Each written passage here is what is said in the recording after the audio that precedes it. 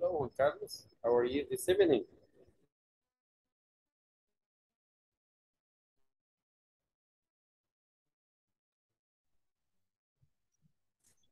Good evening, teacher. Good evening. How are you? I'm fine, thank you. I driving. Go to home. Oh, be careful, be careful, be careful. Yes, concentrate on the road. Okay. All right. And Juan Carlos, can you hear me? Good evening, teacher. Good evening, Juan Carlos. How are you today? I feel tired. My goodness, you're tired. Tired. What did you do today? Uh, and very, no, it's hard work. Okay, you have a rough day today. No, no le entendí. Tuviste un mal día hoy. No, parte del día a día, siempre hay que ver lo positivo. Okay. Okay. Okay. It was just a hard day. All right. Solo fue un día duro. Sí, solamente, hard day. Okay, very good. And Edgar Pineda, how are you today? Hello, how are you? Fine, thanks. All right. How was your day? And I'm working. And how was your day? I'm sorry. Excuse me? How was your day? How was it? Uh, I don't understand. ¿Cómo estuvo What? cómo estuvo tu día? My day is very hard and more every, ¿cómo sería? More different job. Okay. Yeah. All right. Okay. Very good. Well, every day is an opportunity for us to learn new things. Yes. Even though they might look hard or almost impossible to do, but it's an opportunity to learn. Yeah. Yeah. Very Okay. Thank you. welcome. And Dennis, how are you today? Hi teacher, good evening. My day was stressful, creo que así se. Ajá. New partners, nuevos compañeros y todo. Entonces, debo de todo un poco. Gracias. Co-workers. And did you have to teach them or they already know? Bueno, eso sí no entendí. Did you have to teach them? ¿Tuviste que enseñarles o they already know what to do? No. ¿Cómo sería? I have teach them. Tengo que enseñar. Entonces, para ahí bien. Okay. You need to teach them. You needed to teach them. Yes. Okay, very good, excellent. Well, I hope you have done a good job. Espero que hayas hecho un buen trabajo con ellos. Empezamos. Okay, very good, excellent. And Imer, Alberto, how are you, sir?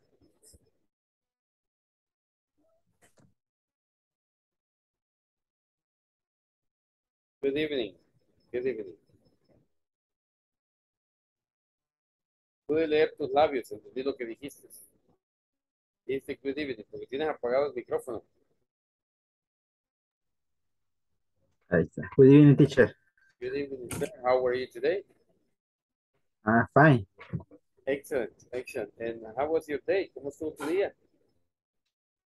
Good. In work. Okay. Work. Work. Oh my God. ¿Qué van a hacer con todo el dinero que hagan ustedes? ¿Tanto trabajan?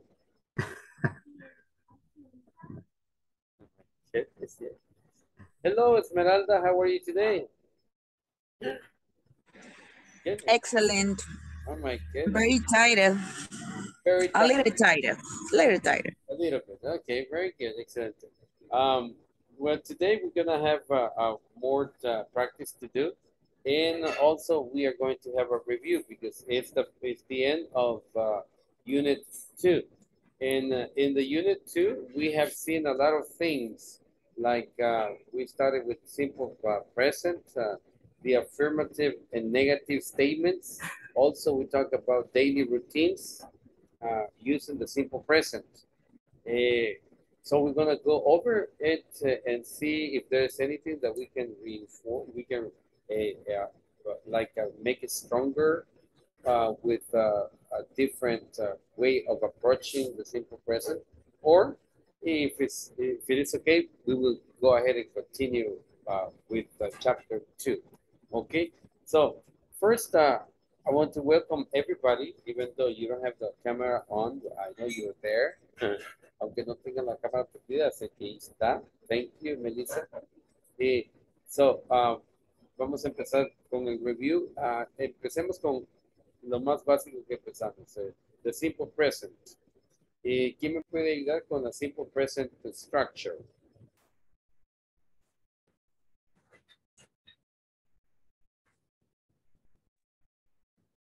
Hi, teacher. Good evening. Good evening, sir. The simple present structure is subject. Subject, The verb, the infinitive verb, and the complement. Infinitive verb. With the complement. Yes. Oh, okay. Everybody agrees? ¿Todos están de acuerdo que esa es la estructura del simple present? Subject, verb, and complement. Subject, verb, and complement. Not infinitive anymore. No infinitive. No, it's verb. The verb. Oh, the verb. Okay. That's the verb. Yeah, porque ¿cuál es la diferencia, Dennis, de un infinitive verb y un conjugated verb? Ahí se me agarran curva, teacher. Ok. ¿Alguien puede contestar eso? ¿Cuál es la diferencia de un infinitive verb y un conjugated verb?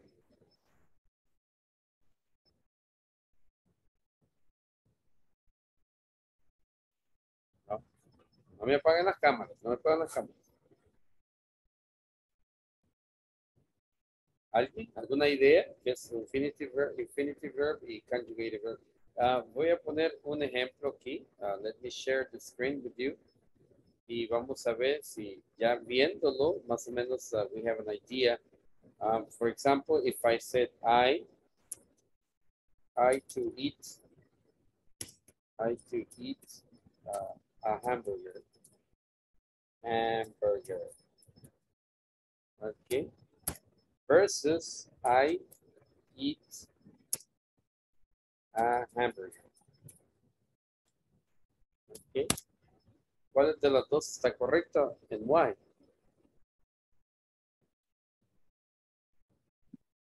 The second one. The second one. And why not the first one? The first one is the infinitive verb. To eat is yo comer una hamburguesa. And the second one says I eat an hamburger. Yo como una hamburguesa. Ok. Sí, ve la diferencia.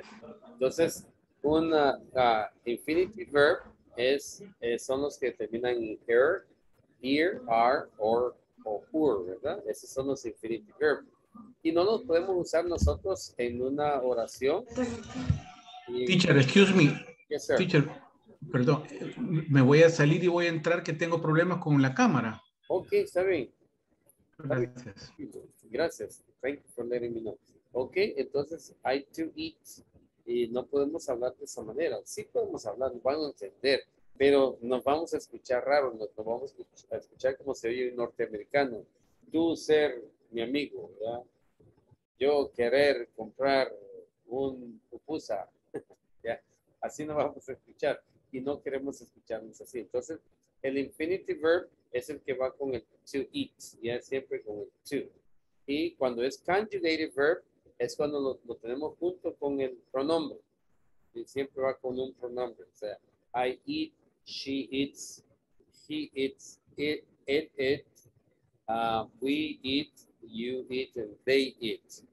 Eso es un conjugated verb. Entonces, a conjugated verb es el verbo que va junto con un pronombre.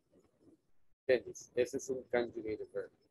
Y un infinitive verb es el que va con el to eat, to run, to speak, to talk, to go, to come, yes, to jump, to study.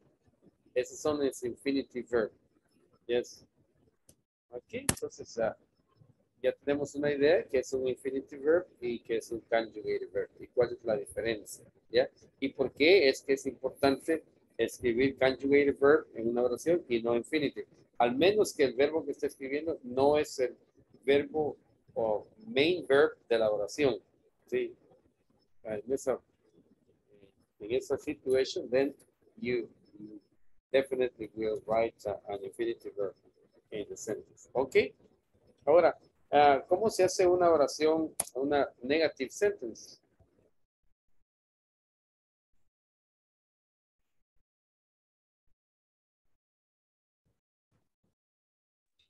Agregando el don't después del subject. Ok, entonces, I don't. yes, auxiliar, ajá, eat hamburgers, yes, hamburgers. I don't eat hamburgers at all. Vamos a poner at all. I don't eat hamburgers at all. No como hamburguesa para nada. At all. Yeah. Ese sería eat hamburgers at all. ¿Qué si el verbo, la oración tiene el verbo to be?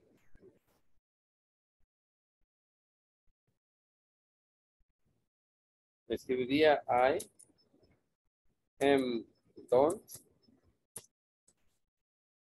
hungry. Así. Hungry. Escribiría así. I am don't hungry. No, ¿por qué no?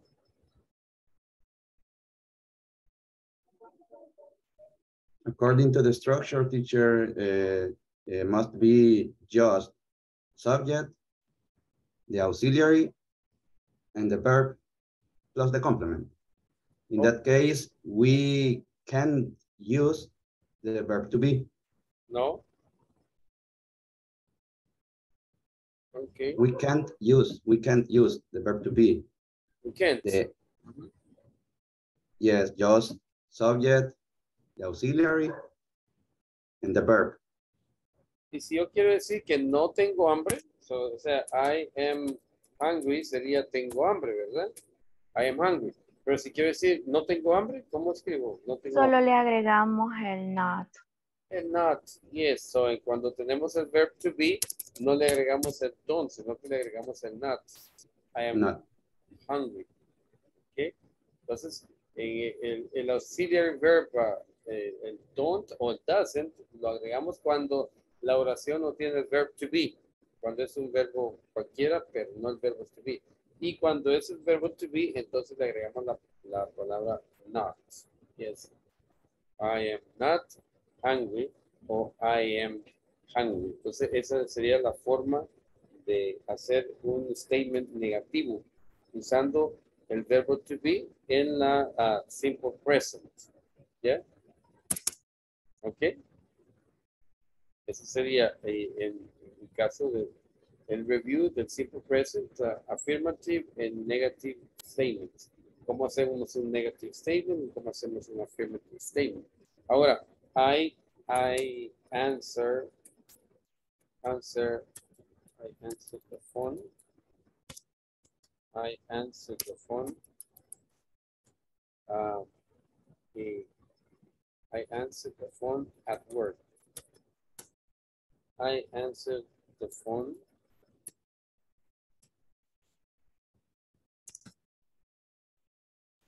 I answer the phone at work. Este sería un afirmativo, ¿verdad? Y para decir que no contesto el teléfono del trabajo, ¿cómo hago? I don't answer. Ok, acuérdense que esta esta es muda, ¿ya? Entonces, y lo leemos answer, ¿yes? Answer. La W es muda en la palabra answer. Entonces, no se escucha answer, sino que answer. Solo answer. I don't answer the phone at work. Yes. Okay.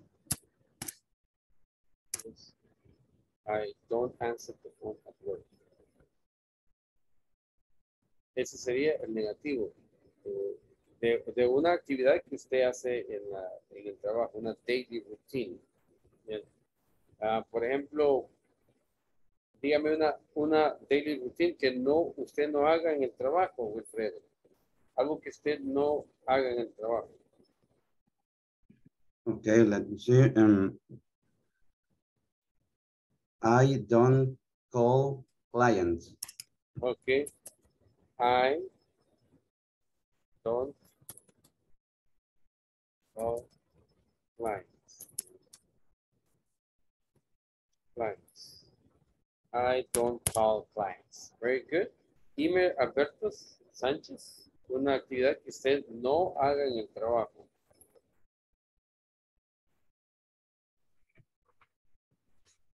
I don't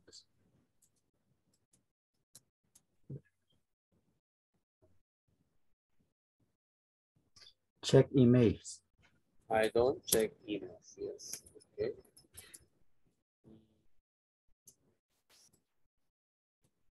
Very good. Yes, I don't check emails. Carla, Lisette.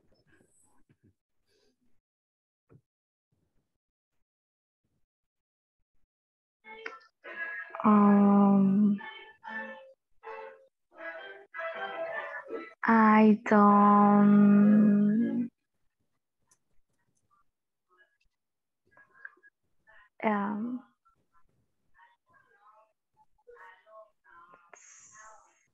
see movies. At work.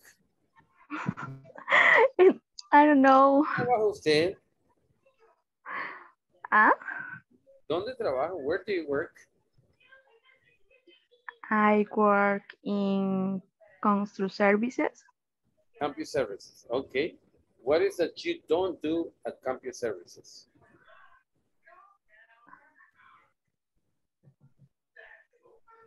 ¿Qué es lo que no hace en campus services? De su trabajo, de una daily routine que haga su trabajo.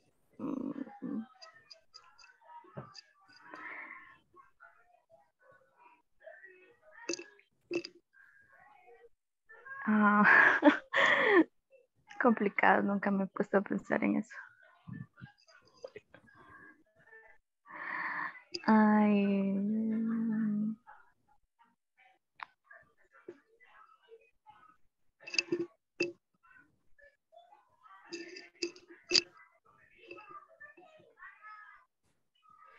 No sé.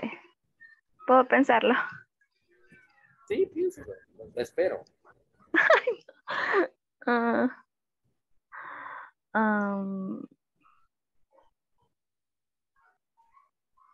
I don't, algo que no haga en su trabajo. ¿Qué hacen en campus services? Podría ser I don't repair computer. Yeah, I don't fix computers. Yes. Yes, I don't fix computers. Very good. I don't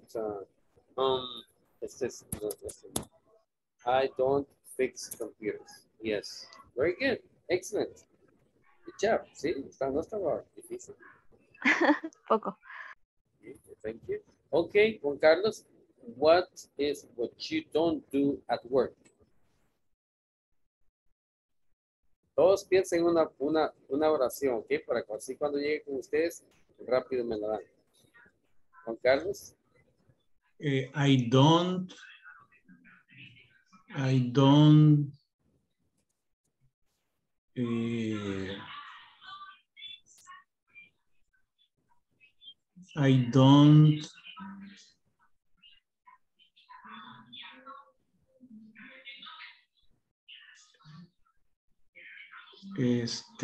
no sé cómo se dice.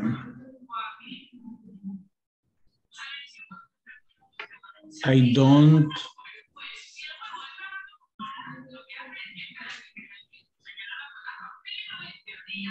Bájenle al televisor, por favor.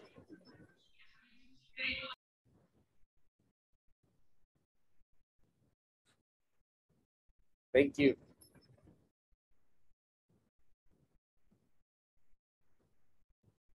Okay.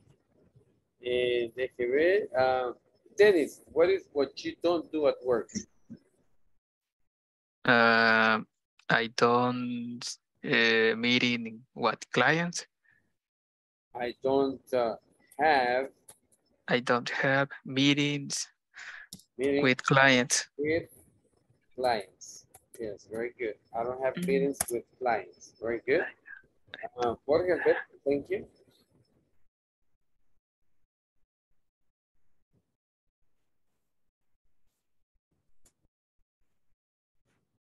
Ahorita, teacher. See, I don't give the paycheck to client. I don't give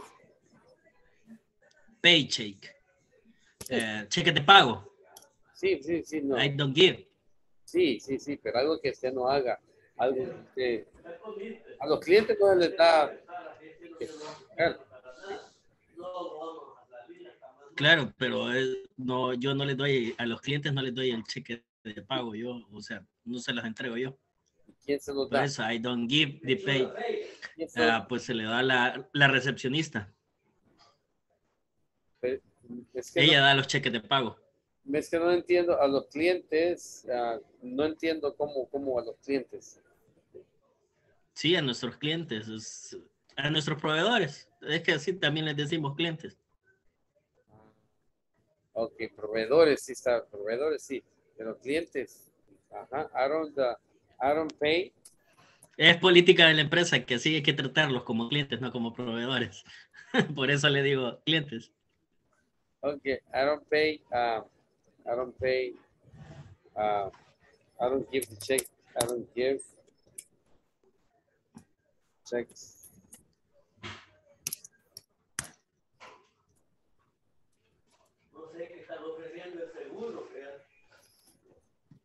Providers. I don't give check to providers. Clients. Okay, so good. Okay, very good, excellent, thank you. Julia Margarita, chicas. Hello. Hello, good evening. I don't during working hours. I don't During working hours. Working Hours.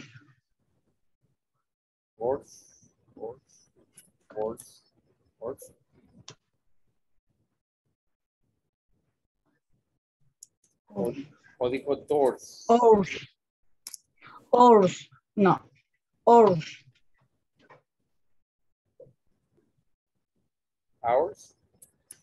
Hours, sí, hours. No. Con H. Hours. Horas. Oh, hours, okay, hours. Okay. Oh, hours. Hours. Hours. ¿Qué quiere decir ahí, Margarita? Pues no comer en horas laborales. No comer. ¿Sí? No. Porque tenemos la hora de almuerzo. Y lo escribí bien, lo que usted me quiso decir. I do eating. Eating. I don't eat. No, es una actividad que usted no haga en el trabajo, Margarita. No,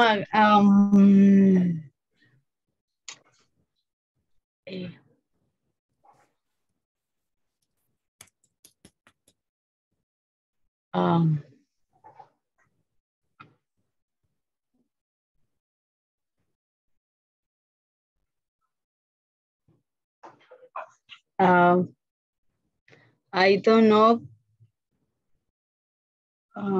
Is checking mail. Ok. ¿Cómo es?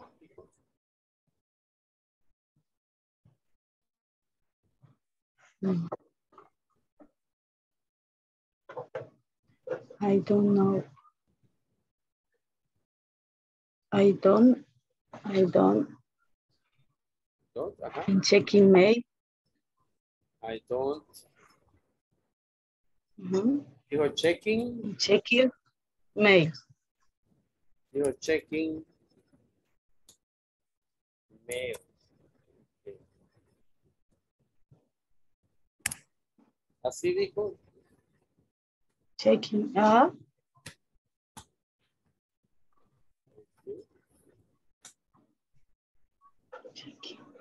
Ok, Senia Peña, ¿me puede dar una oración? Por favor. Yes. I do not doing accounting activities.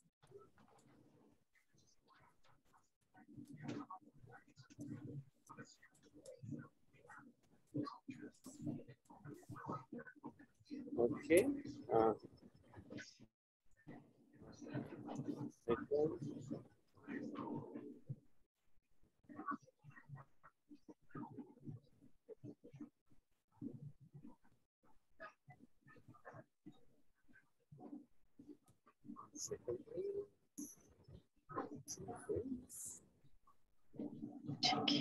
I don't. Yes, Senia, ¿verdad? Senia. Sí. Okay. Oh, very good. Quiero ver qué más tengo. Ok. Carla ya me dijo. Esmeralda Noemi, please. I don't check reports. I don't check reports.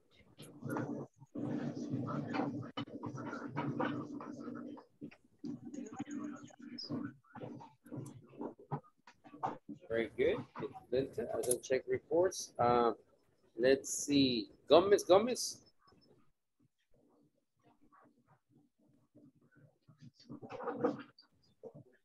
Hello. Hello. I don't write a report. Checking mails. I don't write a report. Right. Checking mail.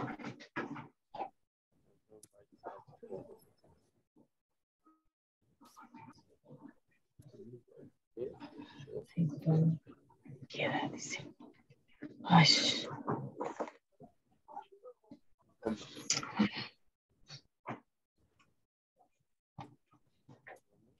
Okay. Let's see. Just a second. Gomez. Alto. Okay. I don't install an ATM.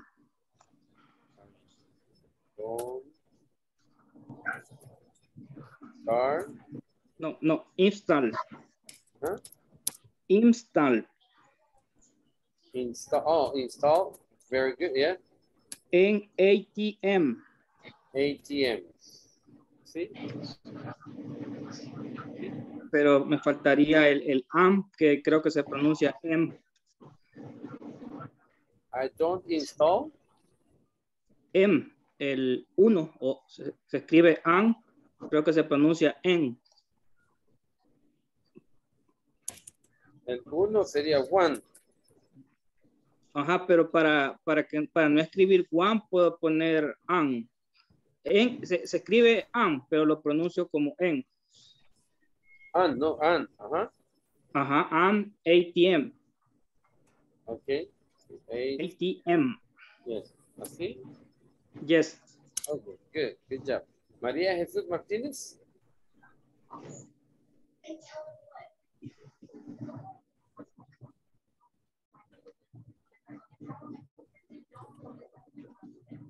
Good evening. Good evening. I don't work today.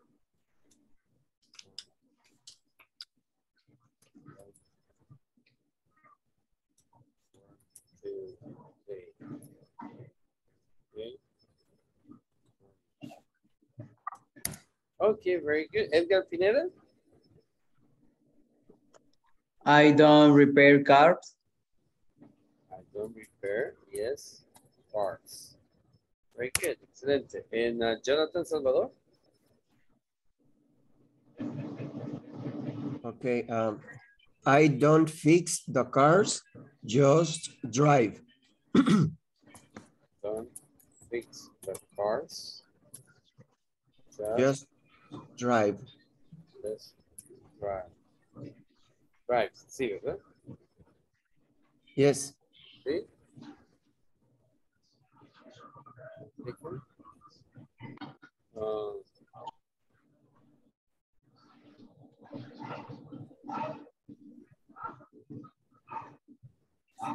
Sería Jonathan, ¿verdad? Yes, teacher. Okay, Jonathan. Okay, very good. Let's see. You must be key. I have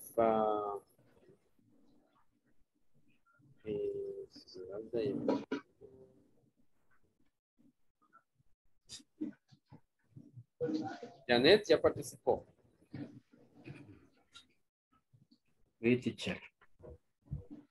Janet ya participó, ¿sí? ¿Perdón? No, Okay. aún no. ¿Me da su oración, please? Can you give me a sentence? I don't sell or services.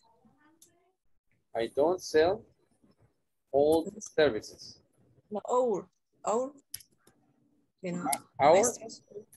services.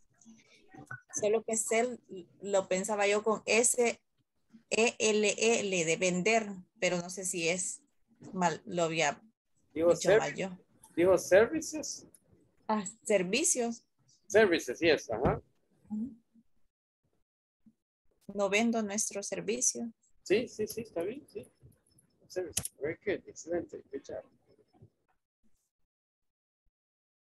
Ok, vamos a ver. Melissa, please.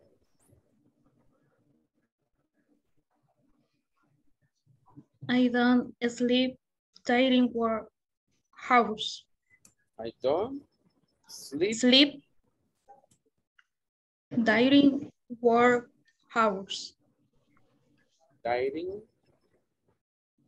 Durante. I don't sleep during work hours.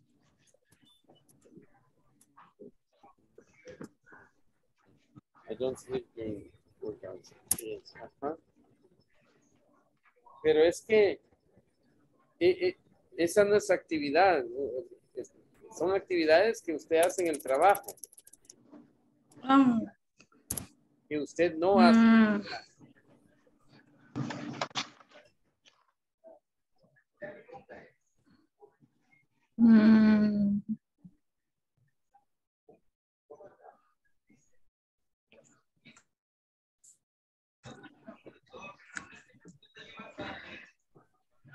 I don't bank reconciliation. I don't bank. No sé cómo se dice reconciliación bancaria. Ok, ¿qué es reconciliación? No, conciliación bancaria. Sí, ¿qué es conciliación? Es revisar el reporte que se tiene en el estado de cuenta para verificar que lo que se tenga en el sistema sea conciliado, que estén las cuentas exactas según en el estado de cuentas y en el sistema contable. Sería Perdón. balance, algo así. Perdón, puedo opinar. En el trabajo lo usamos como bank reconciliation. Bank reconciliation. Yes. Así le había dicho, I don't bank reconciliation. I don't bank reconciliation. Ajá, algo así. Ajá. Okay. Okay. Entonces, just a second. Y esto me lo dio Melissa, ¿verdad? Yes. All right. Okay. One more. Let's see. ¿Alguien más? ¿Alguien más que no haya participado? Oh, Juan. Me, teacher. Okay. Me, teacher. Please. I don't do daily reports. I don't do? I don't do daily reports. Daily reports, yes. Reports. Yes. Juan? No sé si estará bien, pero estaba diciendo en relación al trabajo, pero no sé si estará bien la frase. Okay. I don't smoke at work. Esa no es actividad, Juan. Sí, no es actividad. No. Son actividades que se... I don't wash car. There we go, yes. Entonces donde usted trabaja es un car wash. No. Es que el profesor lo que está solicitando son actividades en función a nuestro trabajo. Correcto, sí. Ajá. I don't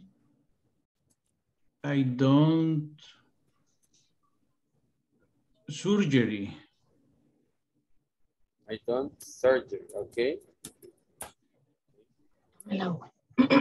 Juan, ¿verdad? Juan, ¿sí? Sí, Juan Carlos. Ok, entonces ahí tenemos suficiente material para trabajar. Vamos a ver qué es lo que, cómo vamos a... las personas que les he escrito su nombre ahí es porque no estamos estructurando bien las oraciones. O sea, si ves su nombre ahí es porque la oración no la estamos estructurando bien y eso tiene que ver con el simple present, la estructura del simple present. Vamos a empezar una por una las oraciones y vamos, entre todos vamos we will find out, we're going to analyze the structure, piece of the structure, of the simple present structure, like subject, verb, complement, ¿ya? Y vamos a ver qué es lo que necesitamos nosotros poner atención la próxima vez que es una oración. Vamos a empezar con, déjeme ver, vamos a empezar con Senia. Margarita, vamos a empezar con Margarita. Dígame, ¿alguien me puede decir cuál es el problema ahí con la oración de Margarita?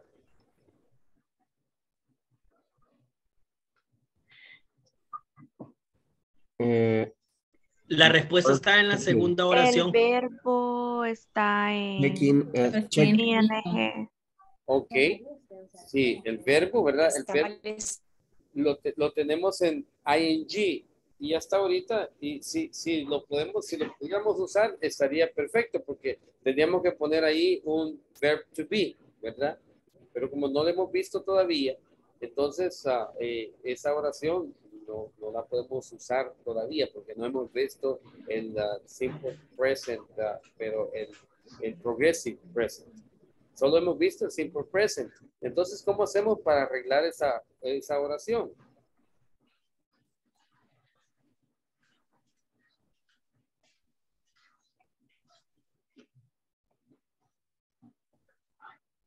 How do we fix this sentence?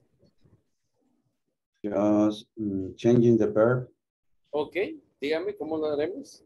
I don't check email. I don't check emails. Yes, very good, yes.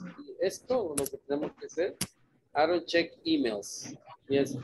Entonces, Margarita, prepárese una oración donde usted me dé esta estructura. Yes, la estructura es el subject que tenemos aquí, el auxiliar don't para hacer negativa la oración, el verbo y tenemos un complement. Eso es todo lo que estamos haciendo. El subject, el don't, que es el auxiliary verb, el verbo, check, y el complement, que en este caso son emails. ¿Ya? Ok, tenemos esa. Muy bien, excelente. Ahora vamos a ver otra oración que es de Senia. ¿Sabe cómo arreglamos esa oración de Senia? ¿Sí? I don't Lo mismo, do teacher. Gerundio. account activities. Ok, vamos a ver. I don't Ahí tenemos dos errores. ¿Cuáles son? El doing y accounting. Yes, el doing y accounting, ¿verdad? Yes, tenemos el doing y el accounting. Entonces, eso es lo que tenemos que empezar a ver cuál es el error. En este caso tenemos I do not. Eso estaría bien, ¿verdad? Porque es lo que estamos aprendiendo. Entonces, I do not. Está bien, ¿verdad? No está contractado, pero sí está bien escrito. Entonces, I do not, lo vamos para no cambiarle la oración a ella. I do not. Make accounting activities. Do. No, el verbo. Do. El verbo I está don't, bien. Y el verbo está bien, pero no está, la conjugación del verbo no es la que nosotros estamos practicando. I do not do account. I do not do. I do not do. Yes, I do not. Yeah, yes. Account activities. Yes, account activities. Very good, yes. Activities, yes. Y ahí arreglamos ya la oración. Ya no hay ningún problema ahí. Eso es lo que hacemos. Yes. En la oración simple es subject, auxiliary verb, negative auxiliary verb, el verbo, el do y el complement, que es account activities. Account en este caso sería el adjetivo y activity sería el noun, ¿sí? Hace la diferencia entre what type of activities I'm talking about. And I'm talking about account activities, yeah? Very good. Entonces, ahí solventamos esa Senia. Escriba una oración donde usted practique esto y ya le voy a preguntar, ¿ok? Ahora vamos a ver con Gómez, el señor Gómez. Vamos a ver cuál es lo que necesitamos aquí ayudarle al señor Gómez.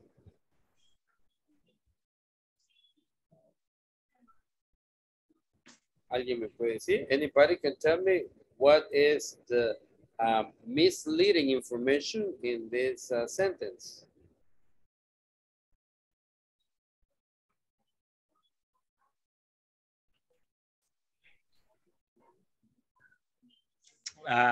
Maybe it's don't make a report. No. No. Right. Right is okay. El verbo está correcto, sí. I don't write report.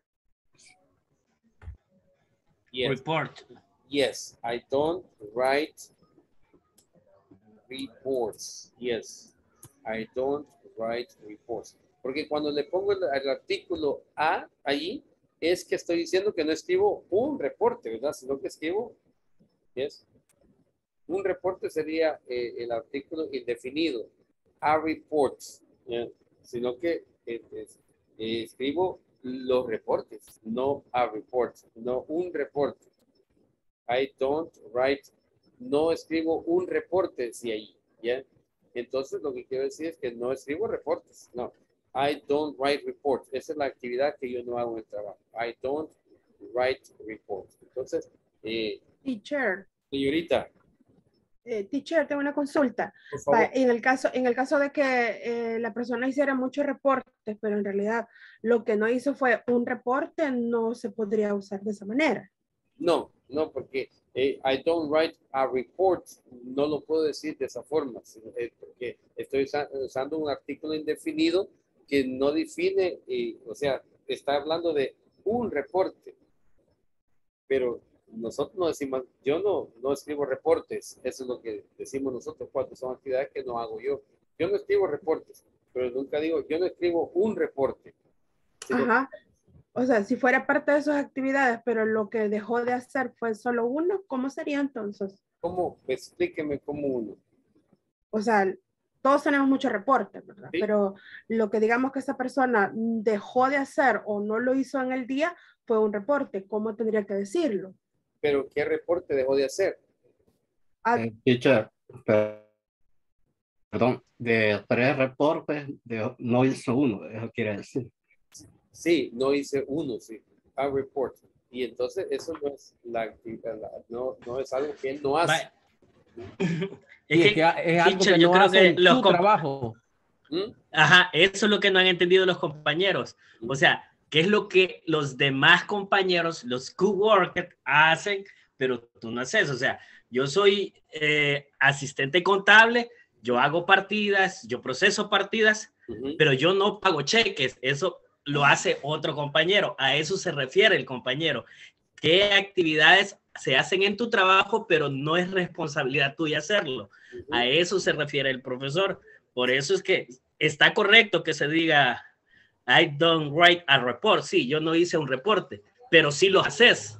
Sí, ¿Me entendés? Eso es lo que se está refiriendo el profesor. Pero, o sea, tú haces reportes, pero yo quiero saber qué es lo que no haces, que tu otro compañero hace, pero tú no lo haces. Eso es lo que quiere hacer. Por eso la corrección de la oración. Sí, correcto. A report. Está haciendo un reporte. ¿Qué reporte el que no hizo? Pero no es una actividad que él no hace. Es algo que usted no hace. A report indica que él sí hace reportes, pero no hizo uno de ellos. ¿Cuál es? No sabemos cuál. ¿Sí? Entonces, al señor Gómez, hágame una oración donde indique una actividad que usted no hace en el trabajo. Es todo, ¿ok? Ahora vamos con María.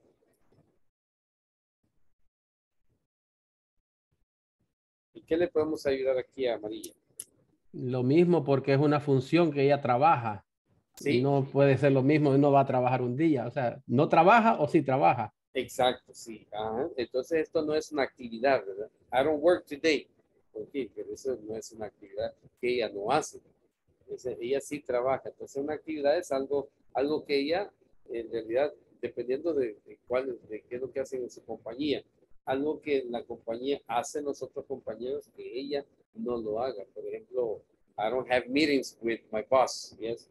Los otros sí tienen meetings, pero yo nunca tengo meetings con mi boss. Yeah. Eso nos refería. Entonces, señorita María, si me puede escribir una oración donde la actividad que usted tenga no hace lo que los otros compañeros suyos hacen. Y es todo, ¿ok? Ahora vamos a ver con el compañero Jonathan.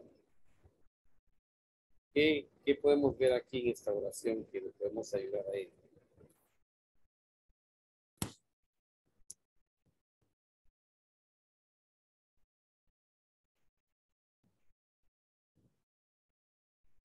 Dice, a ver, teacher,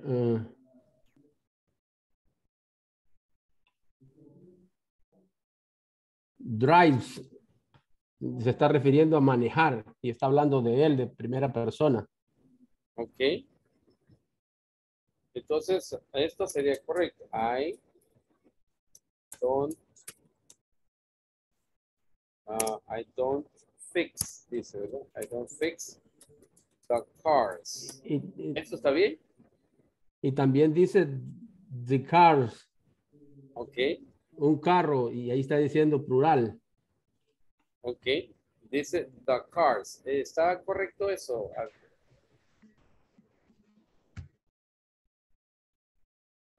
Eso lo aprendimos cuando estábamos hablando de countables y uncountables, donde hablábamos acerca de los plurales.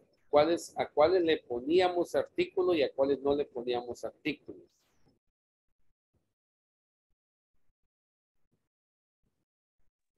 Sería am o a. Este es un plural. Now, cars. I don't fix cars. There we go. Yes. Esa es la correcta. I don't fix cars. Yes. Así Just es. drive. Yes. Necesitamos ahí just drive. Ahora aquí hay otro problema. ¿Cuál es el problema ahí? Lo que dijo el compañero que está en tercera persona. Exacto. La S se le quita. Le quitamos la S, ajá, pero todavía nos falta. Puede ser motorcycle. No. O the cars, nuevamente. Les falta un object pronoun. Just drive them. Yes, there we go. Just drive them, okay. Them. I don't fix car, just drive them. Entonces, aquí diría, no arreglo carros, solo los manejo. ¿Sí? Ese solo los manejo es el them. Drive them. Los manejo. Eso es lo que necesitaba esta oración para aclarar. I don't fix cars, just drive them. ¿Ok?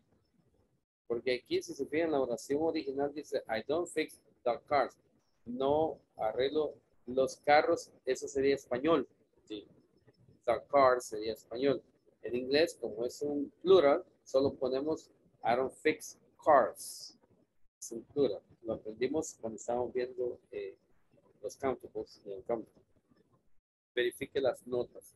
I don't fix cars, just drive them. Y estamos todos resueltos. ¿Ok? Very good. Excelente. ¿Alguna pregunta? Si hay alguna pregunta, hágala. ¿Ok? Para poder darle la respuesta. Ok. Entonces esta oración, lo que tenemos esto, pensemos en otra oración y ya con las correcciones me dan la oración. ¿Ok? Cuando se las pida.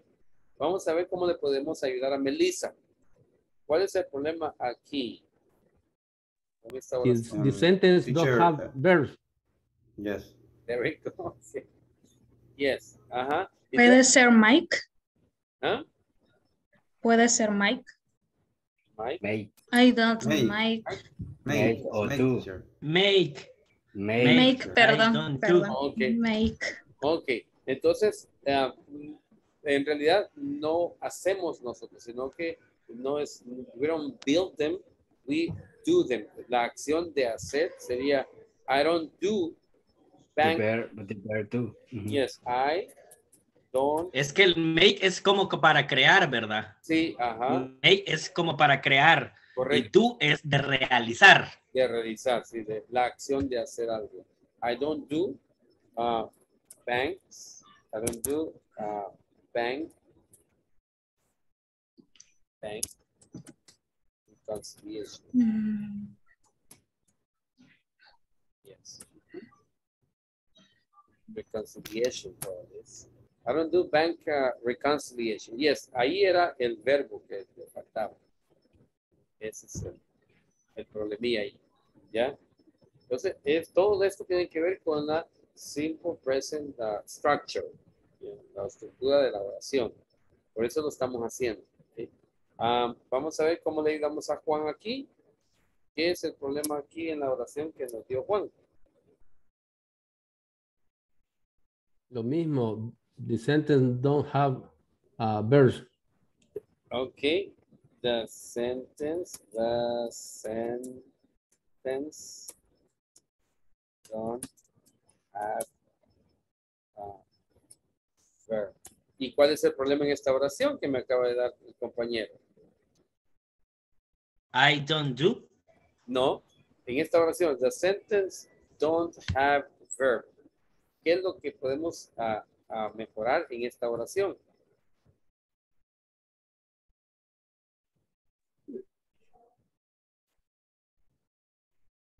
Ahora, déjenme preguntarles, ¿el verbo se escribe de la misma forma cuando es una tercera persona o se escribe diferente? El auxiliary verb. Doesn't have. Doesn't have, very good. Correcto, correcto. Doesn't have. The sentence doesn't. Doesn't have. Porque sentence es una cosa, es un it, yes. El pronombre de la sentence es it, y el it se escribe el she, Yes. el he, y el it es the. Tercera persona, correcto. Very good, yes. Ajá.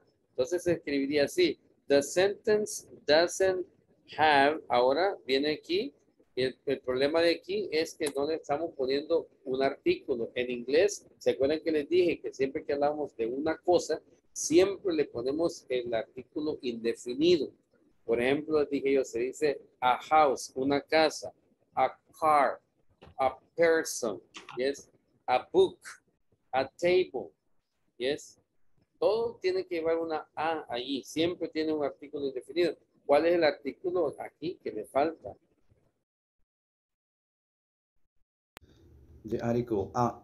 Yes, it doesn't Or have a Mm. verb. Yes, the sentence doesn't have a verb. Yes, eso es así.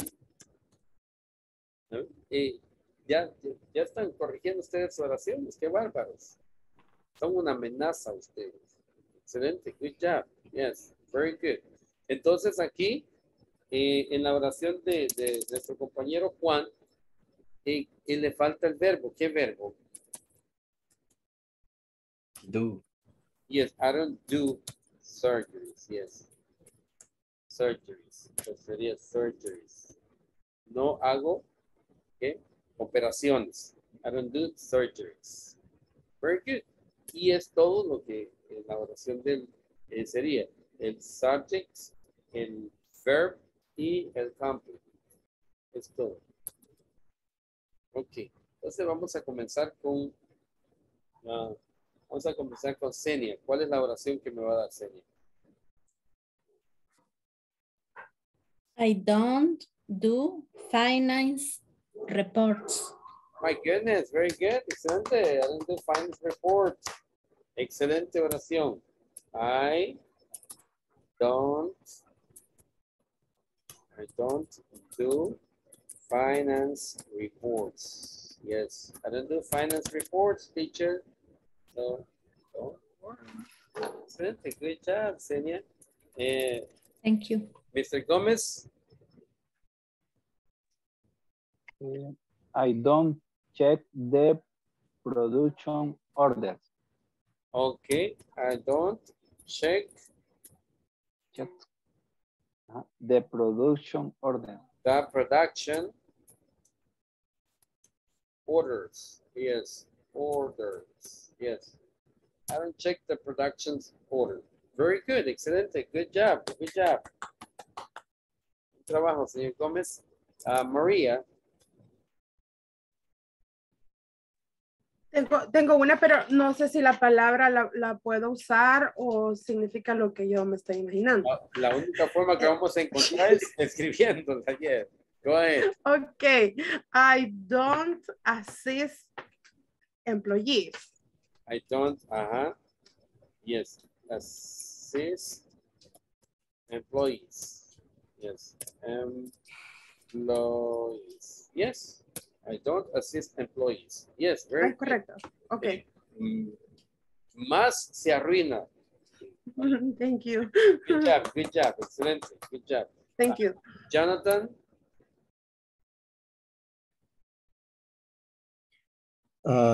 I don't have a computer at work. Esa no es una actividad, Jonathan. Sorry. Está bien la oración. La voy a volver a hacer. La oración está bien, Jonathan. Lo único es que no es una activity at work, pero la opción está bien. Ok. Good job. Vamos a regresar contigo. Melissa. I do not make contract with clients. Me dijo, I do not make make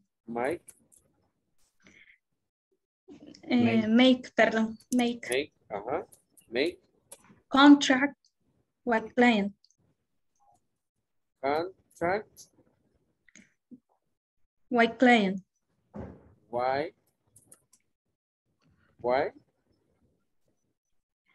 Con clientes, with client. With client. Clients. With, dijo, ¿verdad? With. Pero es sin H primero. Sí, with clients. With clients. Ok. Ok. Vamos a ver. With sería juntamente con los clientes. Dígame en español que no hace contratos contratos con clientes. Contratos. ¿Qué contratos? Sí, bien raro la palabra contratos. Sí. No hace contratos con los clientes. Dígame, ¿qué es eso? La elaboración de los contratos que se tienen con clientes en el servicio que se brinde. Ok, entonces no hace los contratos para los clientes. Así es. Yes, ok, clients. Muy claro, porque with quiere decir que los clientes se sientan con usted y entre los dos ustedes hacen los contratos. En inglés, ¿verdad? With. Cuando dicen with, por ejemplo, si usted dijera I am talking with you. Yes. Y I am talking to you. Yes.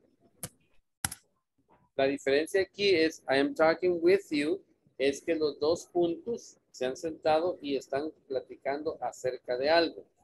Y I am talking to you es que usted está hablando con la persona, ¿sí? Y le está diciendo, bueno, dándole información o algo, pero usted está hablando hacia la persona. Y el otro with es que los dos están hablando, o sea, una persona dice una cosa, la otra dice otra y están poniéndose de acuerdo. Ese es with. Y talking to you es que le estoy hablando a esa persona. Entonces, cuando usted dice I do not make contracts with customers, es que usted no hace los contratos, no se sienta con los clientes a hacer el contrato, o sea, a elaborar el contrato o algo así. Es así se entiende la palabra with. Entonces, I do not make contracts to clients. Sí, Emerson, dígame. Teacher, entonces, ¿cómo se traduciría I am talking to you? Yo hablo o hablo tú, no sé. Sí, o te estoy hablando a ti. A ti, te estoy talking to you. Te hablo a ti. Yes. I'm talking to you. Yes, and I'm talking with you es contigo. Yes, contigo, yes. Okay, o sea, la primera sería I talking with you es yo estoy hablando conjunto contigo porque estamos ¿cómo se dice? Interactuando, así es. Yes. Y en cambio en el otro digamos, estoy en una conferencia y yo me estoy refiriendo a una persona. Hey, a ti te estoy hablando, como que llamándole la atención. Exacto. Y otra cosa también, vuelvo a lo que había mencionado. No sería I do not do contract to clients, o sería make ahí. Ahí make. Porque como habíamos dicho, ahí está creando algo, por eso le digo a ella que no se ha sentado con el hacer el contrato, sino que ella lo está haciendo el contrato, ¿sí? Ok. Sí, es de crear, ¿verdad? Porque se crea. Sí. Ahí sí es correcto, ¿verdad? Sí, es como cuando dice I am making dinner, ¿sí?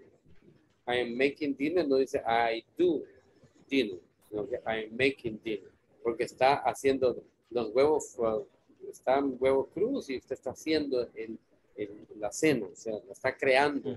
De huevos crudos hace una comida, algo comestible. Es making. Yeah. Okay. Yes, I got it. Okay. Entonces, I am laughing. Laughing. Esto sería, ¿qué sería esto?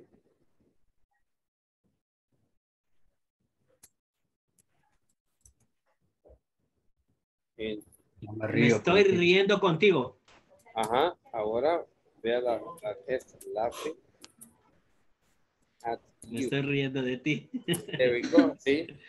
Entonces aquí puede ver la diferencia. Si yo digo, I am laughing at you, por ejemplo, si yo digo a Edgardo, I'm not laughing with you, I'm laughing at you, ¿sí? Ve la diferencia. I'm not laughing with you. Si yo estoy laughing with you, es que los dos nos estamos carcajeando, ¿sí? Ah, yeah. Nos estamos riendo los dos. Pero cuando digo I am laughing at you, es que yo me estoy riendo de usted, de la persona. Entonces, teacher, yes. ¿Y ahí por qué cambió el to por el at? ¿A dónde? Ah, como en el ejemplo anterior puso el to y ahora puso at. Esto es para que usted vea la diferencia entre with, yes, contigo. O sea, I'm laughing with you es que yo me estoy riendo con él. Nos estamos riendo los dos, ¿sí? En el otro es que están hablando los dos, yes. Y el otro es que le está hablando a él. Si va de aquí, yo le estoy hablando a él. Yeah, I'm talking to you. ¿Okay? Ponme atención. Te estoy hablando a ti. Yeah. Pero si yo le digo, I'm talking with you, entonces ya es que los dos están hablando, interactuando. Y en este le puse este ejemplo para que lo vea más claro. Que el with es juntamente con alguien y at es a esa persona. I'm laughing with you. Estoy tratando de que usted vea la palabra, el uso de la palabra with. ¿Cómo la usamos? With. ¿Ya? Ok, teacher. Gracias. Ok. No, teacher, yo creo que la pregunta era si podía decir I am laughing to you. O sea, yo me río para ti. Ajá, sí. I'm laughing to you. Sí, puede decir, pero ¿cuál sería la diferencia? O sea, la diferencia es que usted está coqueteando, ¿verdad? Ajá, cabal, correcto. Yes. Ajá. Sí. Ok, thank you, teacher. Very good, excelente. O sería, se entendería también como que yo me estoy riendo por él porque él no se puede reír. Yeah. Algo así, yes. Pero sí, es bien importante saber esa diferencia. Okay, very good job. I'm going to call roll. Voy a pasar lista y nos vamos a break. Okay? No quitan mucho tiempo. César Manfredi. I'm here, teacher. Thank you, sir. Dennis Vladimir. Present. Thank you. Edgar Edemir Pineda. Present. Thank you. Emerson Eli Moreira. Presente, teacher. Thank you, sir. Eric Armando Flores Linares. Present. Thank you. Giovanni Alexander Ramos Jiménez. Present, teacher. Thank you. Present. Thank you. Imer Alberto. Present, teacher. Thank you. Jacobo de Jesús Gómez.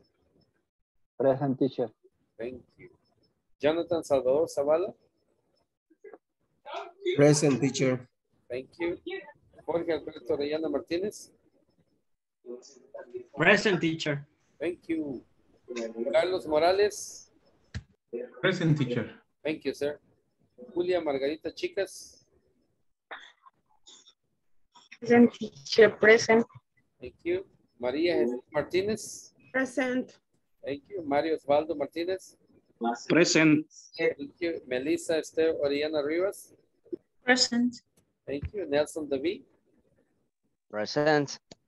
Thank you. Wilfredo Antonio. Present. Thank you. Yanira Patricia Díaz. Bueno, en lavarme los dientes serían más bien 3 minutos. Perdón.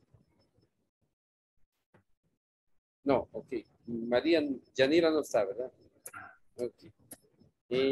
Senia Judith Peña. Present. Thank you. Miguel?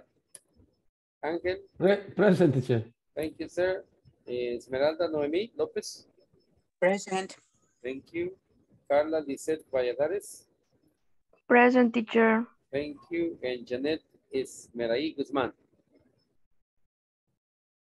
Present, teacher. Okay. Gracias. Thank you.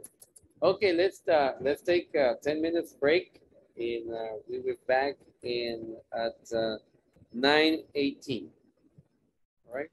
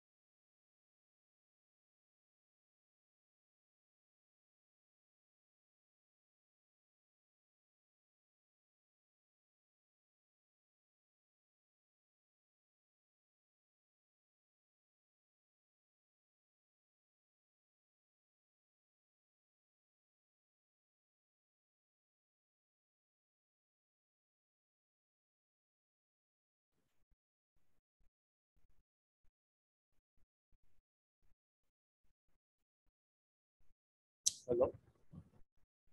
Hi, Juan. Hi, Dennis. Hi, teacher. Hey, teacher.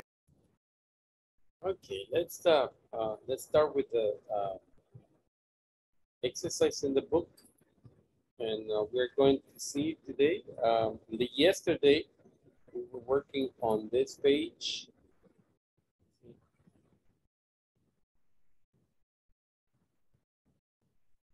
25. 25, page 25, where we were reading the email, and we were putting the activities with priorities. Yes, first priority, second priority, third priority, and every activity it was mentioned to be very important or just important. Activity. So whenever we want to indicate that an activity is urgent, we place the word very important, very, or really need to. Yes, in case that you need something and actually you really need that, you say, I really need to have this report done by 10 o'clock tomorrow. Yes. Oh, it is very important that the report is done by 10 o'clock tomorrow, early in the morning. So, eso es lo que aprendimos ayer. Las palabras really to indicate an urgency. Okay. Now, what we're going to do is, let's see, we're going to practice this dialogue where we express obligation or need at the workplace. What are some of your obligations at your workplace? Obligation is something that you have to do. It's part of your tasks. Tasks son tareas y obligations son obligaciones que usted tiene que hacer durante your shift. Shift es el horario, ¿verdad? Entonces, you're going to listen to me. I'm going to read the conversation, then we are going to practice with a partner. So, John and Anne. Anne, is there something you need to do tomorrow? Yes, actually, I need to call some clients. And you? Ahí vamos a hacer una fluidez, lo vamos a unir. And you, la T con la U. And you? Well, I have to reschedule 2 meetings for tomorrow. They were canceled today. En esa canceled, vamos en la ED, la vamos a pronunciar como una D. Canceled. They were canceled today. Oh, that's too bad. Cuando decimos that's too bad es cuando nosotros sentimos que algo no estuvo bien. That's too bad. Oh, eso no estuvo tan bien. Yes, I have to provide important information to some customers. That sounds interesting. Okay, vamos a darle ese tonalidad. That sounds interesting. That sounds interesting. Ok, ¿alguna pregunta de alguna palabra ahí que no hayan escuchado bien la pronunciación? Teacher, en la tercera de John, Ana, John. John, have to, esa palabra no la... I have to reschedule. Reschedule. Reschedule. Reschedule es reprogramar. Schedule sería programarlo. Reschedule, reprogramar.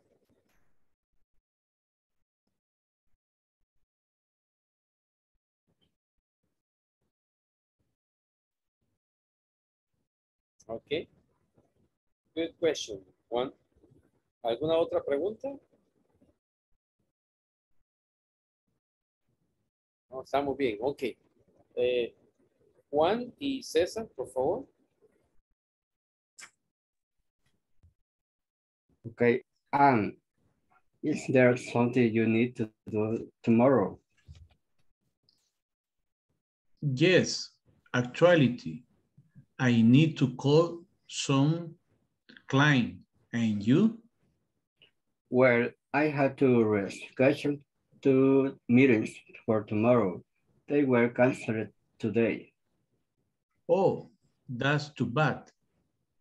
Yes, I had to provide important information to some customers. That sounds interesting. That sounds interesting. That sounds interesting. Interesting. Interesting. Yes, that sounds interesting. Yes. Y la otra palabra, Juan, es actually. Actually. Actually. Ajá. Actually es verdaderamente. Actually. Verdaderamente necesito llamar a algunos clientes. Ese es actual. No quiere decir actualmente, sino que verdaderamente necesito llamar a algunos clientes. Ok, ahora switch places. Muy bien, buena lectura. And is there something you need to do tomorrow? Yes, actually, I need to call some clients. And you? Well, I have rescheduled 2 meetings for tomorrow. They were canceled today. Oh, that's too bad. Yes, I have provided important information to some customers. That sounds interesting. That sounds interesting. Okay. Juan, I have to reschedule. Reschedule. Yes. Reschedule. Yes. Y they were canceled. Cancel. Cancel. Yes. Y la otra es I have to provide. I have to provide. Yes. Yes, I have to provide important information to some customers. Very good. Okay. Okay. Excelente. Good job. Excellent. Okay, Janet Guzman y Gomez Jacob, please. Okay. And is there something you need to do tomorrow? Yes, actually, I need to call some clients. And you? Well, I had to reschedule 2 meetings for tomorrow. They were canceled today. Oh, that's too bad. Yes, I had to provide important information to some customers. That sounds interesting. Interesting. Interesting. Yes. Y Jacobo, customers. Customer, okay. Yes. Customer. I have to provide some important information to some customers. Customer. Very good. Switch places, please. And is there something you need to do tomorrow? Yes, actually, I need to call some clients. And you? Well, I have to reschedule 2 meetings for tomorrow. They were canceled today. Oh, that's too bad. Yes, I have to provide important information to some customer. That sounds interesting. Okay. Janet, important information. Okay. Important information. Important information. Yes. Important information. Very good. Excellent. Good job. Buen trabajo. Gracias. Thank you. Okay, Dennis and Miguel Espinosa, please. Bueno, comienzo yo. And is there something you need to do tomorrow?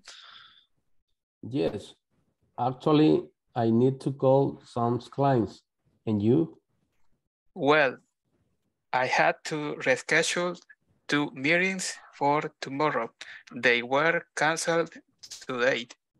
Oh, that's too bad. Yes, I had to provide important information to some customers. That sounds interesting.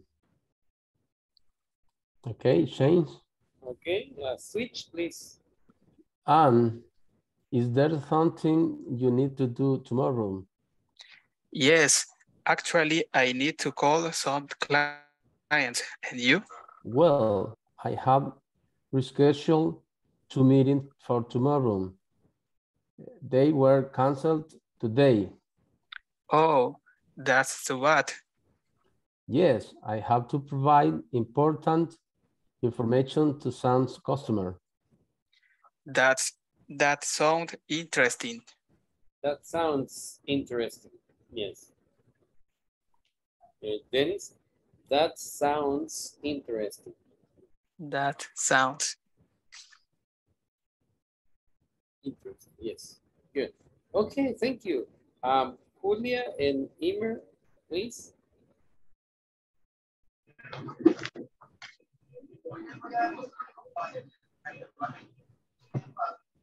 And is there something you need to do tomorrow?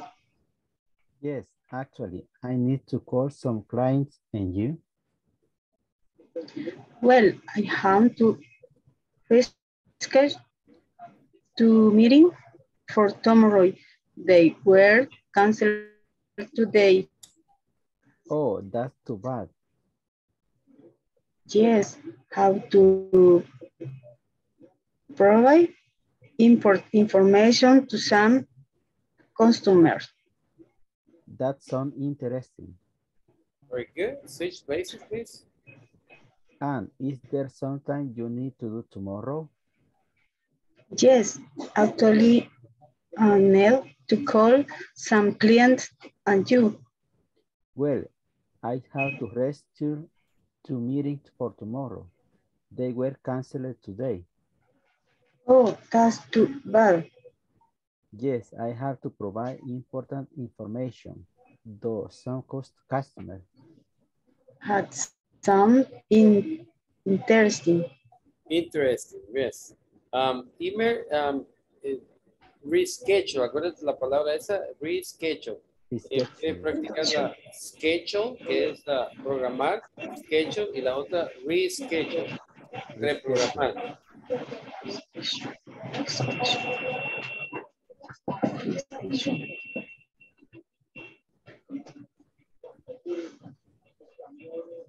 Okay.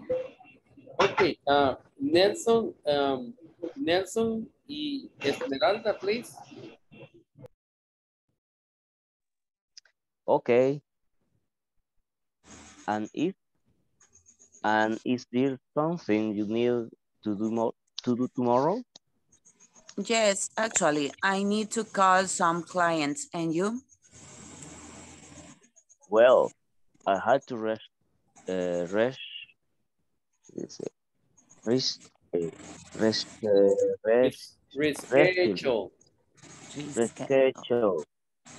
I had to reschedule 2 meetings for tomorrow. They were canceled today. Oh, that's too bad. Yes, I had to provide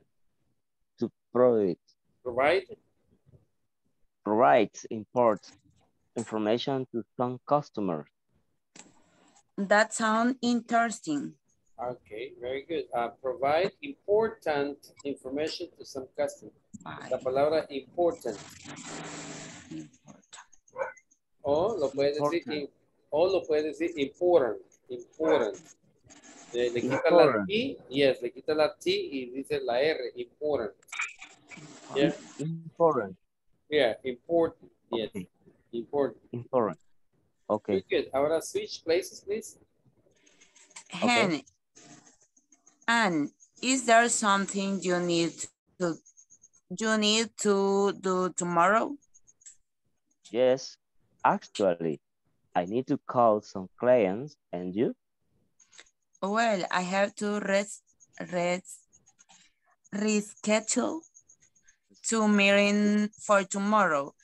They were canceled today. Oh, that's too bad. Yes, I have to provide important information to some customers. That sounds interesting. Okay, that sounds interesting. Very good, excellent. May I have Edgar and Jonathan, please? Okay. Okay. And is there something you need to do tomorrow? Yes, actually, I need to call some clients, and you?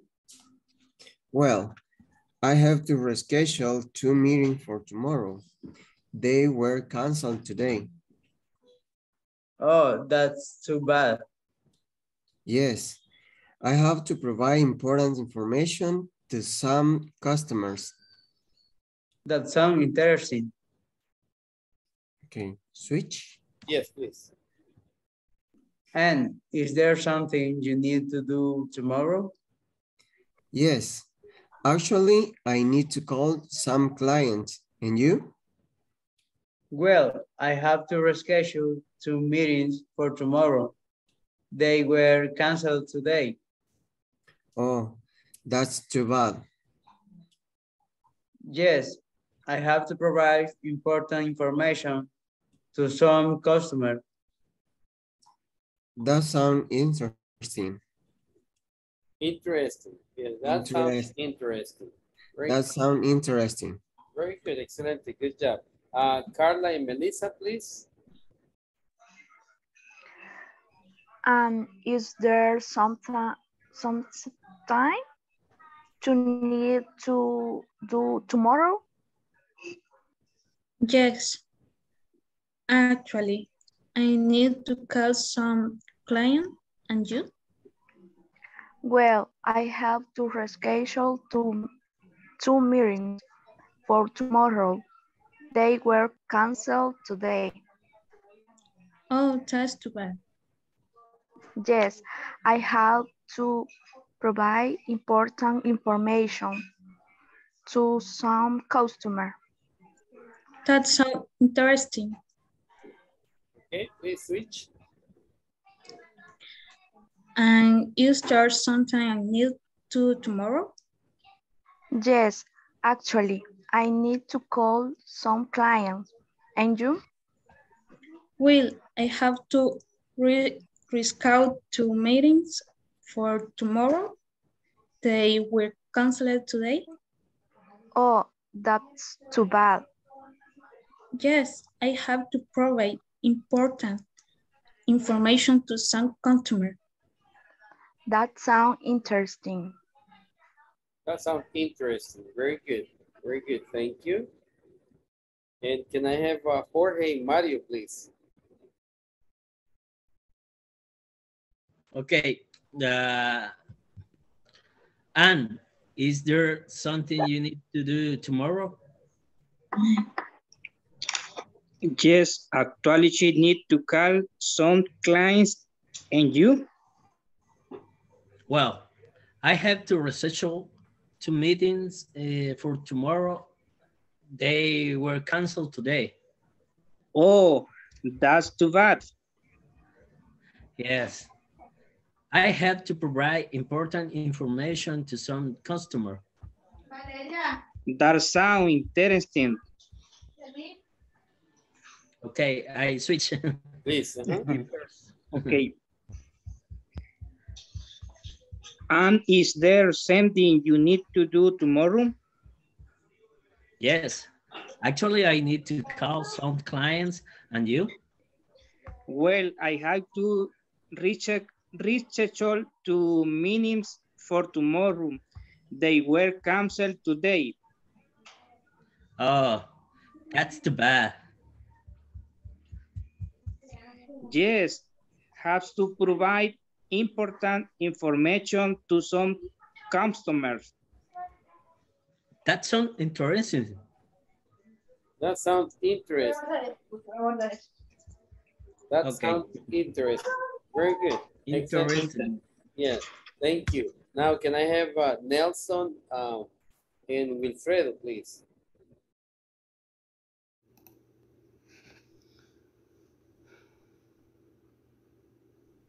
And if you can, instead of saying and, can you say your name? Yeah, like Nelson, is there something you need to do tomorrow? Or Wilfredo, is there something you need to do tomorrow?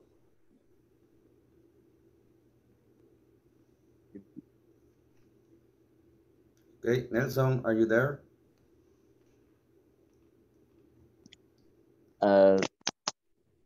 Sí. Okay, I will start. Nelson, is there something you need to do tomorrow? Your name, Mr. Wilfredo. Wilfredo. Okay. Wilfredo. Yes, actually, I need to call some clients, and you? Well, I have to reschedule 2 meetings for tomorrow. They were canceled today.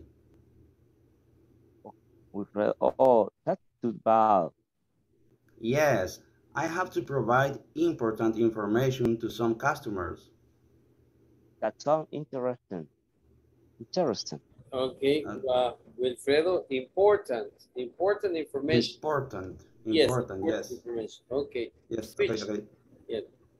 Now switch, please. Okay. And is there No, something? Wilfredo, dile Wilfredo. Oh, okay. Wilfredo, and is there something you need to do tomorrow? Yes, actually, I need to call some clients. And you? Well, I had to reschedule. Well, I had to reschedule 2 meetings for tomorrow. They were canceled today. Oh, that's too bad. Yes, had to provide important information to some customers. That sounds interesting. Very good, excellent. Okay. Good job. Good job. If I can have Emerson and Xenia, please.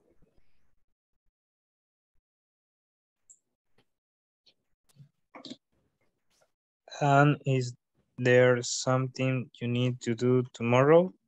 Emerson, dile el nombre a ella, Xenia. Y Xenia te va a decir el nombre de ti, Emerson. Okay. Sorry, teacher. That's okay, that's okay. Xenia, is there something you need to do tomorrow? Yes, actually, I need to call some clients. And you? Well, I have to reschedule.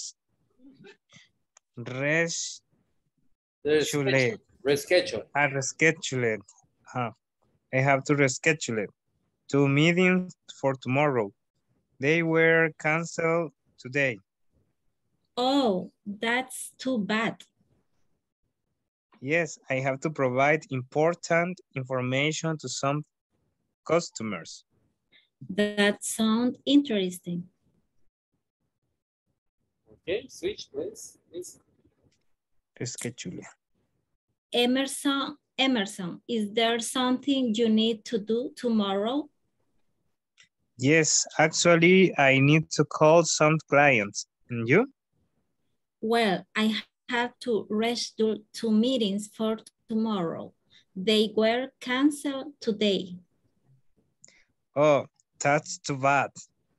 Yes, I have to provide important information to some customers. That sounds interesting. Sounds interesting. Okay. Xenia, I'm sorry.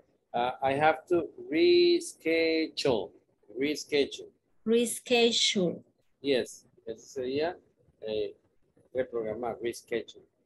Very good, excelente. Hoy necesito que alguien me ayude con María.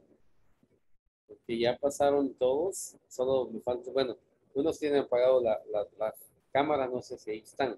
Eric Linares, ahí está. María. Yo le voy a ayudar, teacher. Ok, thank you. Ya no participo yo entonces, teacher. ¿Perdón? Ah, no, dale entonces. ¿Mm? Lo hago yo con María, Eric. Eric, permítame. Eric. No has pasado todavía, ¿verdad? No. Que apagas la cámara, pues. Déjame ver. Eric. Ajá. Tienes que apagar la cámara, Eric. Yes, teacher. Ahorita le enciendo. Por favor.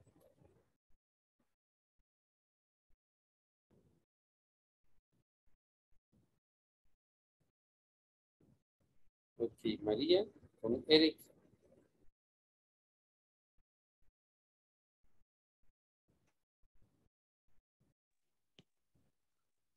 Okay. Okay, teacher. Thank you. Maria, is there something you need to do tomorrow? Yes, actually, I need to call some clients. And you? Well, I have to reschedule 2 meetings for tomorrow. They were canceled today. Oh, that's too bad. Yes, I have to provide important information to some customer. That sounds interesting. Very good. I'll switch places, please. Okay. Eric, is there something you need to do tomorrow? Yes, actually, I need to call some clients. And you? Well, I have to reschedule 2 meetings for tomorrow. They were canceled today. Oh, that's too bad. Yes, I have to provide important information to some customers. That sounds interesting. Very good. Excellent. María, reschedule, and la palabra canceled. Canceled. Ajá. Okay. Y si usted dice canceled, esa palabra no existe, no se la van a entender. Entonces, la terminación. Según yo, sí existía. No, it's canceled. Okay, teacher, thank you. Si le cuesta decir, lo que les aconsejo a los estudiantes, les doy unos como training wheels, que es para que usted más o menos se vaya acostumbrando al sonido. Le digo que le ponga la A al final y dice cancel the. Eso es más entendible que cancel it. ¿Ya? Entonces, si usted le pone la A, el sonido de la A va a decir cancel the. Y ya se lo más a los accesos. Ok, very good, excelente, good readings. Excelente readings. Let's see. Vamos a ver. Aquí es donde aprendimos las have to y need to. ¿Se acuerdan que estuvimos aprendiendo acerca de have to, tengo que y necesito? Dos cosas diferentes, ¿verdad? Have to es algo que usted no hay otra forma de hacerlo y need to es algo que usted necesita. ¿Ya? Son los dos verbos que estudiamos ayer y en esta we're going to write something that you have to or need to these days. Esto me escriben algo o 3 cosas que tienen que hacer y que a dónde lo van a hacer y a qué horas lo tienen que hacer. Por ejemplo, I need to answer my emails at 9 o'clock in my office o at home o at work. Ese es un ejemplo, ¿verdad? De lo que van a hacer. Y mañana vamos a leer esas oraciones. Y vamos a hacer esta actividad mañana también. Cuando traigan las oraciones ustedes, ya usted va a traer esas oraciones que es your list. Y vamos a oír las oraciones de your classmate list. Y usted las va a escribir cuando ellos lo estén diciendo. Para ver cómo estamos en la listening. ¿Ok? Y déjeme ver más. Esto es otra actividad que tenemos que hacerla cuando dice use ordinal numbers and organize activities by date of event. Los ordinal numbers, recuerden que son los números ordinales, que fue la primera clase que tuvimos. Los ordinal numbers son los números ordinales that we use to indicate a process, donde tiene un proceso tiene su posición. No la podemos cambiar. Usualmente los ordinal numbers los usamos en los calendars. First, second, third, 4th, 5th, and so on. Yeah, esos son los ordinal numbers. Dice, do you mark your events in your calendar? Si usted marca los eventos en su calendario. O do you attend your events? Y si usted asiste, attend es asistir. Do you attend your events? Eso es asistir a sus eventos. Yeah. Entonces, el ejemplo que tenemos aquí es November 22nd. ¿Sí? Entonces, cuando decimos una fecha, le ponemos el on en el día y le ponemos en el mes o en el año. Por ejemplo, on November, on Monday in November 22nd o on Monday, November 22nd. También se puede decir. Fíjese en la última donde dice Adela, it's on Friday. Yes, siempre que esté un día, le ponemos la preposición on. Acuérdense, nosotros tenemos la tendencia de decir in Monday, pero no se dice in Monday. Es mala gramática cuando decimos in Monday. Siempre cuando va a decir un día, lo dice on y el día. Por ejemplo, on Monday at 10 o'clock, I read emails. On Mondays at 11 o'clock, I have meetings. See? On Friday, the 26th, at 10 o'clock, I have a meeting with my boss. Entonces, así es como vamos a indicar las actividades. ¿Ok? Entonces, vamos a leer esta, donde Adele dice, Susan y Adele son dos personas platicando acerca de una agenda. Una agenda es, se dice agenda en inglés, pero se escribe como en español, agenda. Agenda es un libro donde se ponen las actividades que usted va a tener cronológicamente en ese día. Entonces, Adela dice, Adele, please check my agenda. When is the meeting with the consultant? Consultant es un consultador. Son personas que hacen consultas. On Monday, November 22nd. Yes. En español decimos 22, pero en inglés no se dice 22, sino que se dice 22º, algo así. ¿Cómo se dice 22º? ¿Se diría en español? 22nd, María, ¿o cómo se diría? Sí, 22º. Sí, 22º. Sí. Así se diría. Ok, gracias. What about the conference with the Mexican representatives? It's on Friday, the 26th. Eso es lo que estamos aprendiendo. On Monday, November 22nd, and it's on Friday, the 26th. Eso es lo que estamos aprendiendo ahorita, a decir los ordinal numbers. ¿Ok? Entonces, si no hay alguna pregunta de la pronunciación, puede César y Tenis leerme esto, y en vez de decir Adele, si es César que comienza, va a decir Tenis, please check my agenda. ¿Yeah? Si es César que Tenis que comienza, va a decir César, please check my agenda. ¿Yeah?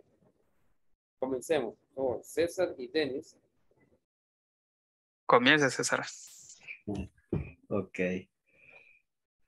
Okay, Dennis, please check my agenda. When's the meeting with the consultant? Consultant? Consultant. On Monday, November 22. What about the conference with the Mexican representatives? It's on Friday, the 26th. The 26th. Ok, César, me estaba leyendo bien. Hoy que lo puse con Dennis, lo puso nervioso Dennis, ¿verdad? No, yo tengo gripe, I have the flu. Oh, ok. Ya lo que le hiciste es dar flu a César. Estaba bien, bien y lo pusiste nervioso. Ok, entonces es consultant, Dennis. Y Dennis, cuando dices Monday, que no se te escuche Monday. Que la O se te como Monday, November 22nd. Yeah. Ahora hagan sí. Oh my goodness, ¿qué pasó? Calma, César.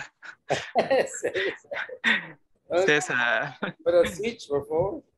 César, please check my agenda. When is the meeting with The meeting. with the consultant? Consultant, yes. On Monday, November 22nd. What about the What about the Carla, Carla, apaga el micrófono, Carla. Your microphone. Yes, okay. Sorry. That's okay. What about the conference with the Mexican representatives? It's on Friday, the 26th. Okay, very good. Representatives. Representative, very good, excelente.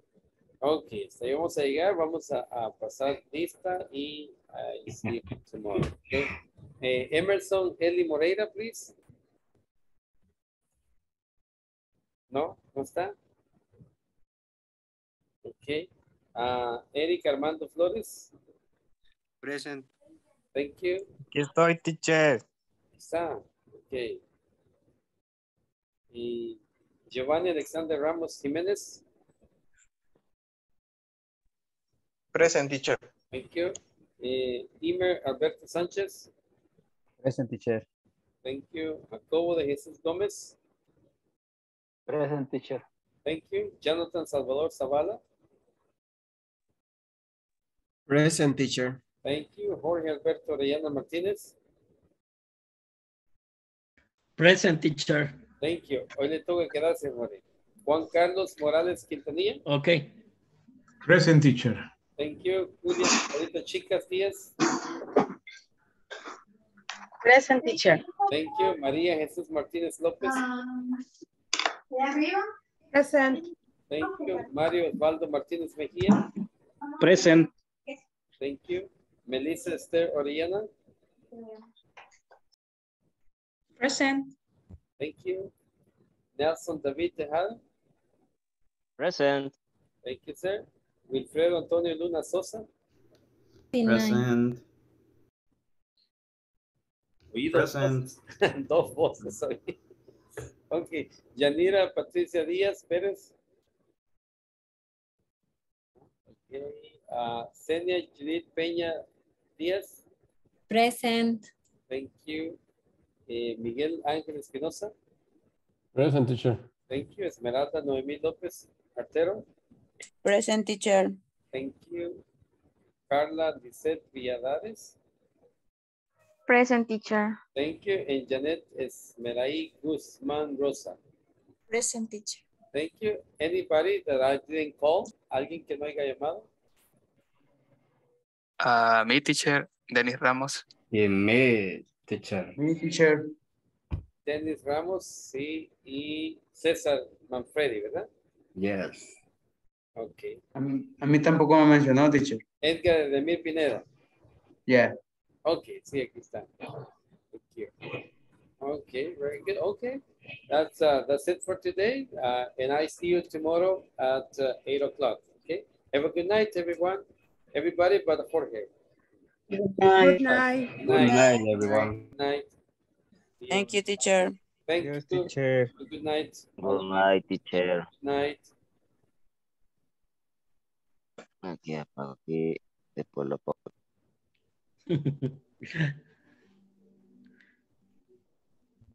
Okay. Okay, Jorge, how are you today? Bien, bien. Emerson todavía está. Ahí está, ya salió Emerson. ¿Qué le cuesta con su teléfono? Ahí solo acostado pasa. Sí. ¿Cómo has estado, Jorge? Pues bien, bien, teacher. Gracias a Dios, todo bien. Y quiero felicitarte por tu participación en la clase. Eres bien dinámico, haces la clase bien interesante. Gracias por tu ayuda.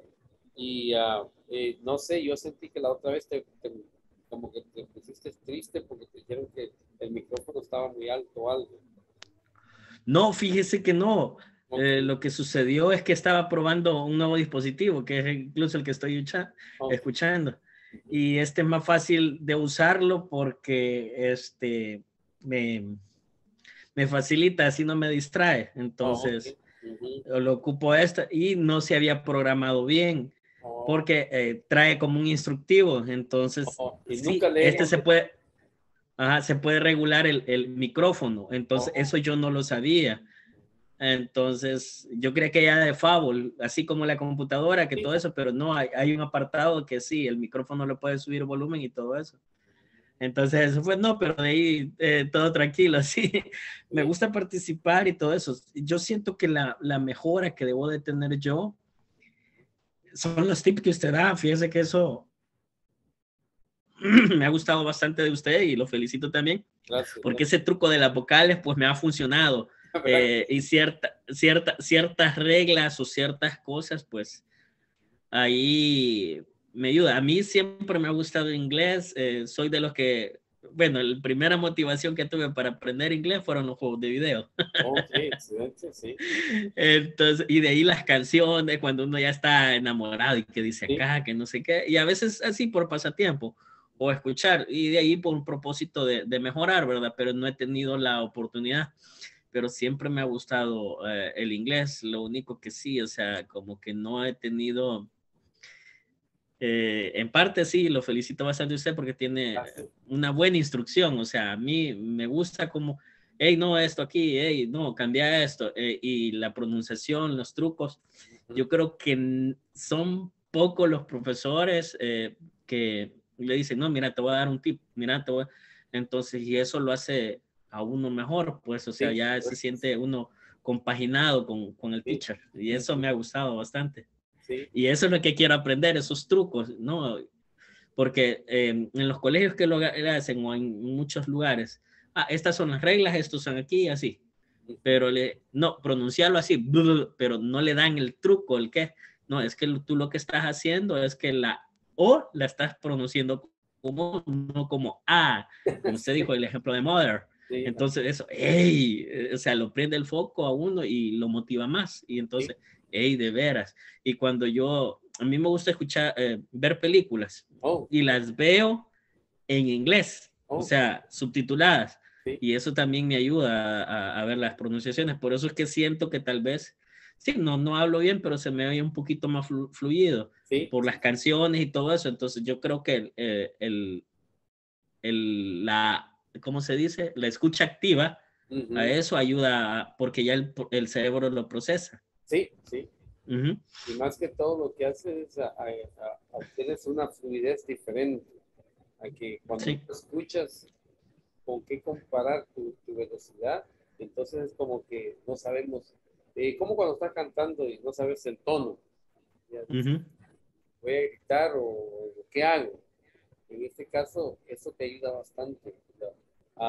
También lo que te aconsejaría yo, ya porque ya estás en ese nivel, es lo que hacen los boxeadores, hacen shadow, ¿sabes? Los boxeadores que se ponen en el espejo. Sí, eso se llama shadowing. Y en inglés, el shadowing lo hacen, por ejemplo, escuchas tú una conversación, ¿sí? Y esa conversación la escuchas la primera vez y a la segunda vez ya tratas de hablar como la persona está hablando, o sea, al mismo tiempo que esa persona hablando, lo vas haciendo, como estar cantando una canción. Pero en este caso, la canción a veces le dan el tono y le cambian las palabras para que caigan en tono o tiempo. En cambio, una conversación no, una conversación es algo real, es como que estuvieras hablando. Y si empiezas a practicar eso, vas a adelantar bastante, vas a ver que va a ser una gran diferencia. Puedes conseguir los diálogos en YouTube, ¿ya? Por ejemplo, pones diálogos o cuentos y empiezas a narrar los cuentos tú a la misma velocidad que la persona que está contando el cuento lo está haciendo. Y vas a aprender, vas a ver que se te va la articulación, vas a tener un improvement fantástico, fenomenal. En 3 meses vas a ver la diferencia ya. Pero si vas a sí. Una de las deficiencias que sí tengo, y déjeme comentarle, es que yo soy sordo de un oído, entonces a veces pierdo el audio, entonces tengo que preguntar, sorry, what did you say?